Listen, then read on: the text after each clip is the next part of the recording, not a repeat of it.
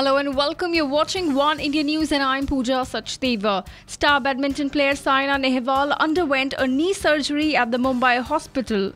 After the surgery, she posted a picture of her operated leg on Twitter, and Master Blaster Sachin Tendulkar was quick to wish her speedy recovery. He sent her a motivational tweet calling her a fighter. Along with Sachin Tendulkar, many other celebrities from Bollywood, sports and even politics flooded her account to wish her before the surgery was to begin. But a big setback for the star player and her fans would be that she is likely to be out of action for 4 months. Saina's father had informed that doctors had advised Saina to rest for 3 to 4 months. The former world #1 badminton player had made an early exit from Rio Olympics this year.